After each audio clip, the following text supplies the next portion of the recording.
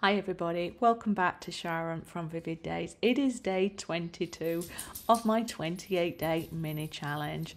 This one I've called Lady in Red, but it is a flamenco passion. Now what a journey this feisty little lady took me on. Now it's been over 6 years since I painted one of my dancers. Just so you're aware, when I used to do my oil paints and I was known in Australia, it used to be more of the people side, but especially people who are dancing. And the reason being, I couldn't do it and it was hard and I like a challenge. Two, the poses were just amazing, and my goal was always to try and capture movement in the piece of work, whether it be the dance, whether it be the background, and improve my skills. So I am having to dust off a few cobwebs and learn this skill again, because like any muscle memory, if you don't practice painting something or drawing something, you can lose that memory. You can get it back pretty quick, but you can easily lose it. So me being Sharon and not having a lot of time, decided to do something that was quite complicated. But not only complicated, on a tiny little canvas where it's very hard to control. So as you know from the one before where I did my Prince Charming, I fell in love with these acrylic paint pens. And I thought, you know what, let me see if I can use them for this piece, because it might be easier for me to control. And started with the body part and thought, okay, this is not too bad. But as I started to do the skirt and the background, I realised it was a little bit too harsh. So I decided to still keep going with it, just to guide me when I came in with my acrylic paints. I decided to work on areas that are going to give me the best satisfaction to start with, because if I start with the most uncomfortable areas like the face and the hands, I might not enjoy the process as much, or maybe tempted to give up easily. Whereas if I paint areas that help me bond, whereas you'll have saw with the frog, I painted the eyes first. With my oceans, it's normally the skies. So I have a reason for it, and that is to give me encouragement to not give up. Now I am going to skip forward some of the colouring in period. You get the drift of what I'm doing, and the reason being because I don't keep it like this and I add my acrylic paints over, I'm just trying to save you some time. So I'm trying to work on the movement of where this flamenco skirt will be. She's just spun around and I don't know, had a dramatic pose for you all with that passion. So I'm trying to think about where would the layers be, where would the flow be, where would it look like she's just finished spinning round. And I'm working with reds, blacks and orange at this stage, just to try and give me little bits of tones. You'll see me come in and I paint the background quite harshly in back. It was originally like a cream or a brown, and then I decided I didn't like it, so I went over with black, and that's when I realized that the black was too harsh. The shoes I originally painted was going to be nude, but for me, it wasn't going to work, so I decided to have them red. This was interesting. As I'm painting the black, I think, well, her hair's going to disappear into this, so let me do a hair grey to start with, and then I can understand where it is. So at this point, you've seen me, I've gone over my acrylic paint, should I say the pens, in the background with a black and a white, and I've tried to smudge it. Now, you might think, well, why, Sharon, why are you smudging it? Well, I read and saw in my art that when you keep your brush strokes with quite a lot of movement in them, so they're quite rough and not smooth, it helps you with the mind, tricking it that there is that sense of movement. So I settled on that. I thought a fairly nice grey stroke background will add to the dramatic effect of this red dress and the movement. You can see I've left a little bit of shadow under where her feet are and the dress, and sort of an illusion that the back area, you can see where the floor ends and the sides are. Now that's just a suggestion to help ground her in her dance and add to that dramaticness. I'm rotating in 4 different reds in here and even a bit of orange. The darker, obviously, where I'm going to have the shadow. The orange is the lighter area where I feel that there's going to be light. And I keep working backwards and forwards, and I cover all the dark areas up to start with because in my mind I'm thinking, well, maybe it just needs to be a darker red rather than the harsh black, but I end up coming back with the black. Maybe I could have used purple just to help with that dramatic effect of movement in those dress pleats. I don't know what you call them. Let me know. Anyway, Paulo, I must be channeling you and your Spanish adventures that you'll be going on when you move out there. Anyway, back to the painting. Anyway, before I do that, I hope you are well. I hope you are safe. I hope the world is being kind to you. Thank you all so much for your support. If you're enjoying seeing this mini canvas, 10 by 10 centimetre inch with all its challenges, please consider giving me a thumbs up. If you're not subscribed already, please consider subscribing. And yeah, comments and shares really do help my channels. So what do I want to talk about now? Firstly, I want to say, Rebecca, I hope that you're having a good day. And if you do try those pens out, let me know how you feel. They are so much fun. Oh, the dogs are having a full-on scrap at the moment. And thank you for your... Sorry, I'm trying to calm them down. Anyway, they've quieted down a little bit. But because I am now back at work, I don't have time to re-edit it, and it is 10 to 11. This has to be done and uploaded to YouTube because I'm working tomorrow, so I won't have a chance to do it. And I need to work on my next piece tomorrow to upload for the next day. Oh, the joys of setting myself this challenge. Anyway, what was I going to say? Yes, Rebecca, let me know how you go with those pens. They were so much fun to work with. They were just so tranquil, just took you back to your childhood memories when you're colouring in, but they are not like crayons or felt tip pens. They actually blend beautifully. And thank you so much for sharing your experience with your fur babies as well. It makes me feel like, sometimes they just have, what is it that you said? A sweetly disposed lapse between the ears. I think that's what my two have as well. Thank you, Sherry, also for watching my video and sharing some positive feedback. Really appreciate it. Little Lulu, as usual, thank you for your support. I'm glad you enjoy the adorable fella. And Miss Paula, yes, it is very green and googly eyes, but thank you for acknowledging I did a great job and that you enjoy the talent. And here's me trying to talk while the dogs are having a full-on fight again, but hopefully you can hear me, and hopefully it's not taking you away from your relaxation and you can understand the stress that I'm under getting this video ready for you all to hopefully enjoy. Anyway, you can see I'm trying to work loosely with where the ruffles will be to help with that movement. I'm trying to bring in some highlights, lowlights, and you'll see me just doing that dance. I don't really change the backdrop or the back much. Once I finish her dress, I more or less keep it as it is and just come in with some highlights just to help make it pop and help play with that light source. A funny thing is, trying to paint her face was so interesting because by the time your bristles touch the canvas, you've already got a mark on there, and that's nearly took up that whole face space. So it's not the most aesthetically pleasing face, but I think you get the feminine and the passion coming through. She's got nice little pink cheeks, and the hands, when you're looking at it on the screen, the left one, so the one that's more down, didn't come out too bad, but oh my god, the right one that you'll be looking at as you look for the screen, it took me 2 hours, so I did not show you that. It took me 2 hours of going backwards and forward. All the painting was done in, say, I don't know, an hour. The hand, one single hand, mini hand, took me 2 hours to work through until I found an acceptable hand. It still looks weird. For some reason, I just couldn't get my head around it. I'll probably go back and work on it myself later. And I had to keep reminding myself, it's not perfection, it's sharing it with you, and it's part of the challenge. And the most important thing to me was the dress, the positioning, and the facial expression. But Oh my God, I keep thinking just weird hand, weird hand.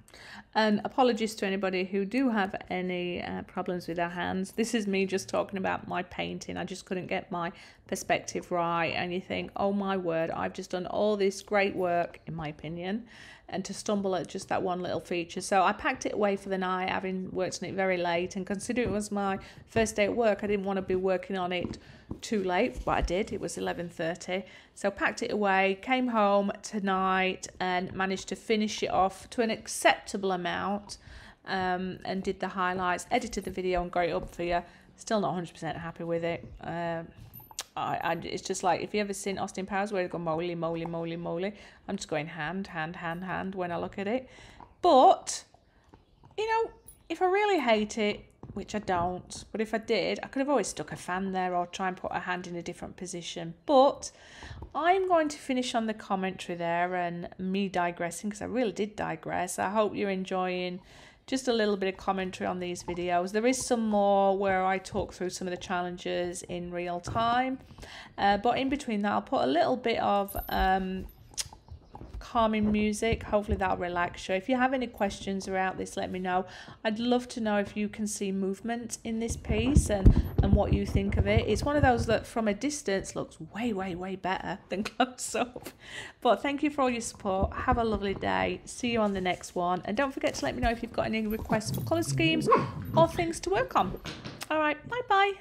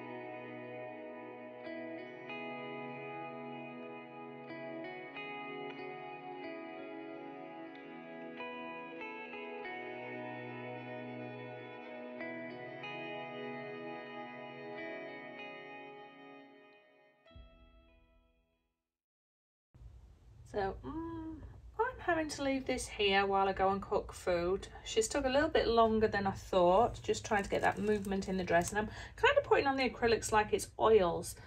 So that's quite interesting. And I'm going to come and work on her skin tones and her face expression. Love, love, love the little flowers in her hair. There's going to be very little details on the face, but I hope I create that sense of movement in the dress, the depth, and hopefully expression on the face. So we'll see. But Zeus is absolutely being a pain and he's taking me out of my zen. I'm getting stressed, so time to walk away, cook some food and come back later. Bye bye. Okay, so now comes the hard part, which is skin colour, and it has been 6 years since I've painted skin on a canvas. So again, just remind yourself when you're doing this, it's about a suggestion. This is not necessarily fine art in detail or anything like that, but as long as you can understand what it is I'm trying to do, and hopefully anatomically she will look in proportion. But I will get on with this. I'm undecided whether to put her shoes as nude.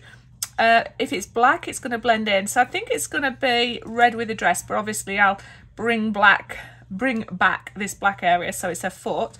And I've lost one of her shoes under there, so I might try and lift the skirt up a bit and reveal her shoe.